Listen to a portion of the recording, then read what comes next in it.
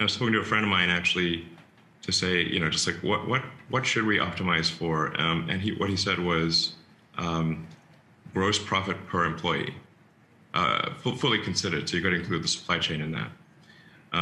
The fundamental constraint is labor. There are not enough people. I can't emphasize this enough. There are not enough people.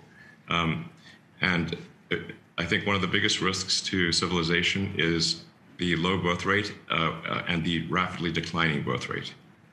It is, and yet so many people, including smart people, think that there are too many people in the world and think that the population is growing out of control.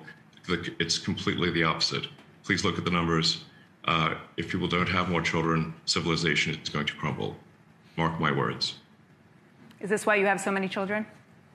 I'm trying to set a good example. Yeah. Gotta practice what I preach.